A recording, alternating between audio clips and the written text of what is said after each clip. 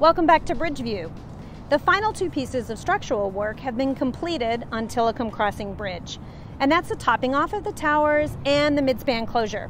And those will be the topics for our last two episodes of BridgeView.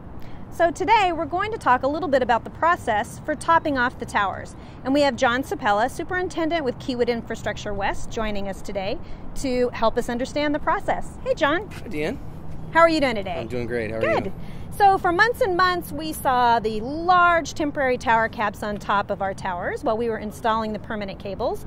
And once those permanent cables were complete, we were able to remove those temporary tower caps and then actually finish off the towers. So can you tell us a little bit about that final piece? What are the sizes of that final piece on the tower and how much concrete is involved? Sure. Well, there's 16 cubic yards per top on each side. On the short side, it's 5 feet tall, and then on the long side, it's 12 feet tall. All right. And so the concrete, how did you get it up 180 feet in the air? Yeah, access was a problem. What we actually did was we hooked up a bucket to the tower crane, Okay. Loaded up the bucket from the trestle, and then flew it up and placed it up top. Okay.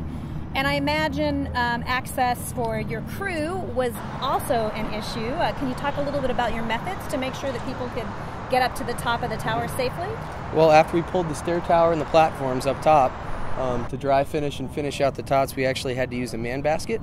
So it's hooked up to the tower crane. Everyone that uses it is certified and trained, and the man basket itself is load tested and inspected daily. Excellent. Thanks so much for your time today. I appreciate it. No problem. Yep. Thanks and a lot. that's all the time we have today for BridgeView. So we'll see you next time.